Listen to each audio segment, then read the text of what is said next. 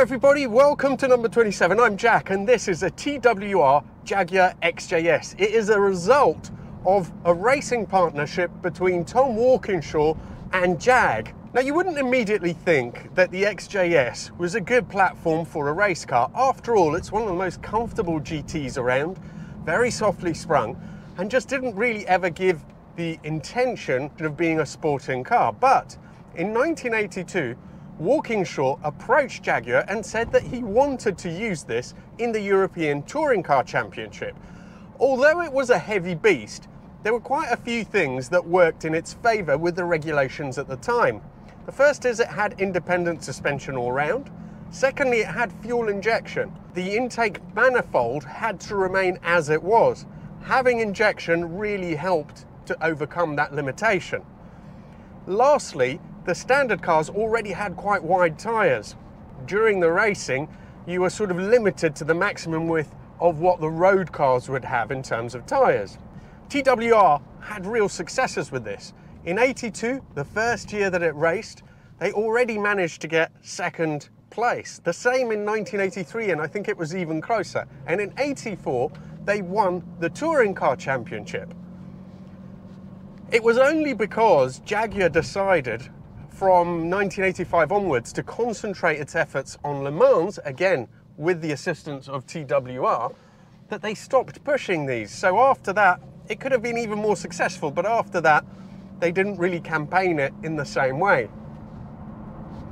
Let's pull over now, and I'm quickly just going to tell you what makes an XJR-S a TWR XJR-S.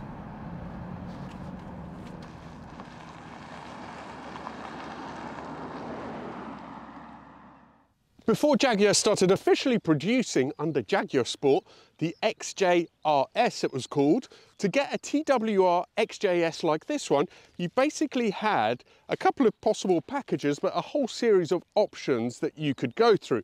We're just going to show you now on this car.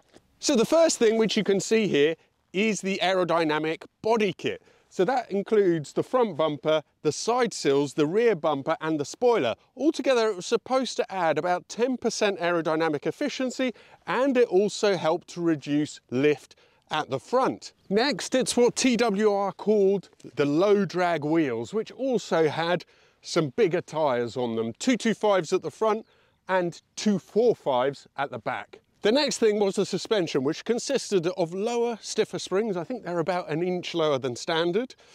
Also, bespokely set up Bilstein dampers, and at least some of the cars also had two of the rear bushes which were changed for some stiffer units. At £800, the suspension kit seems to be like good value.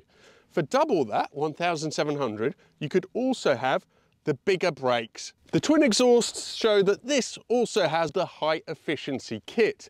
What that did is added 10% in power with a freer flowing exhaust and air induction kit. A specific TWR leather stick steering wheel completes the list of options that were ticked for this car.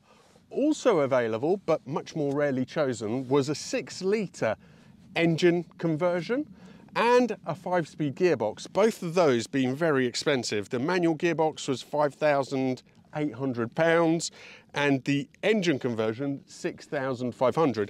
As it is, this package would have come in at £9,400 if bought as a series of options without the engine and gearbox, obviously. There is also a tweak to the steering rack, which I'm not sure if it has been done on this one or not, but we'll find out when I drive it.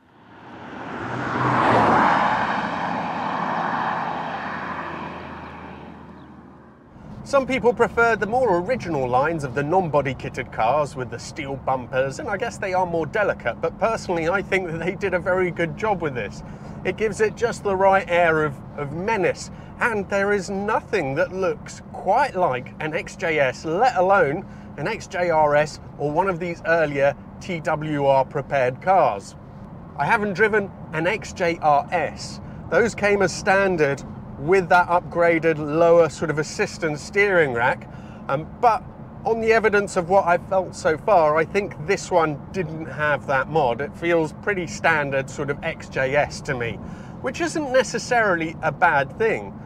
It's still quite a nice steer, it's just very, very light. You do get some feedback, not a massive amount, enough to know what those front wheels are doing, and the speed of the steering is pretty well judged.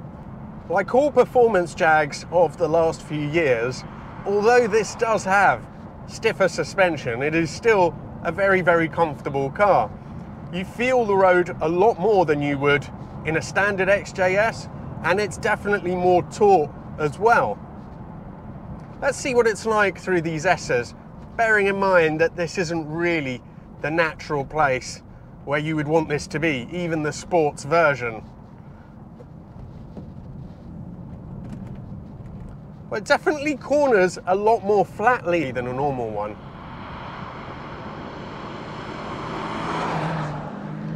Now with this package, I think it's supposed to be 310 horsepower, the 5.3, maybe another 10 horsepower with the exhaust system.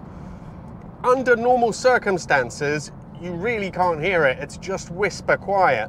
When you put your foot down and it goes above sort of 2,500, 3, you get a nice growl from it, but it's still quite muted. It does feel like a heavy car, and I'm quite glad that it's got the upgraded brakes. Turning is pretty positive.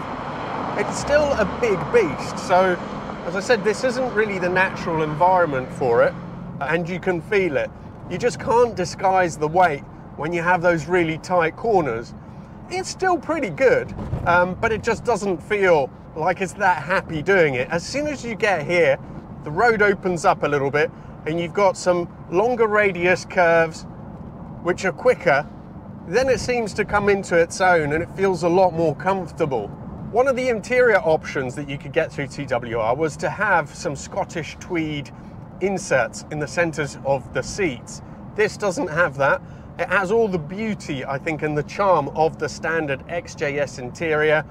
These pre-facelift cars still have the little tumblers and the instruments, which are just lovely and very much of their time.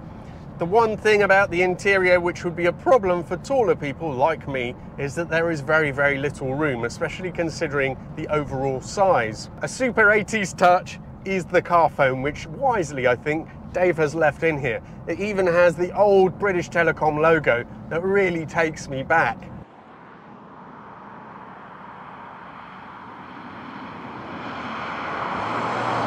By 1988, Jaguar got officially involved in this project. They formed Jaguar Sport, which was initially 50% owned by Tom Walkinshaw, and I think after a year he opted out of it and Jaguar continued on their own. Those cars started off with the 5.3 litre, which is the same engine as this, but the later cars had a 6 litre with 330 horsepower instead of 310.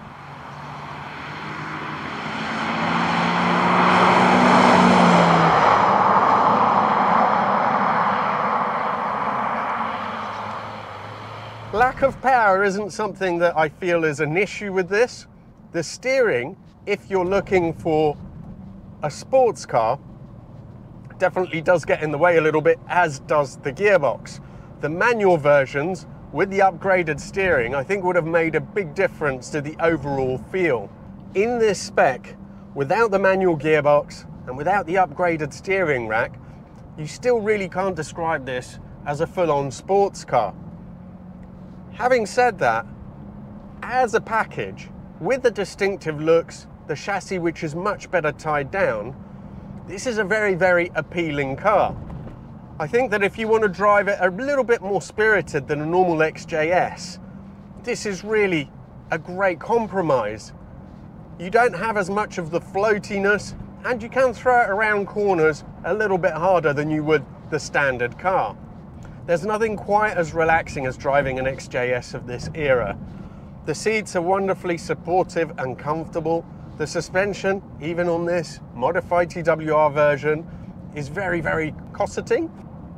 The whole experience, from the whisper from the V12, the effortless power, and of course, the charm of the interior, and knowing that you're in something so different and in a car that knew what it wanted to be. It wasn't trying to be everything, it was primarily a GT, and it works very well for that.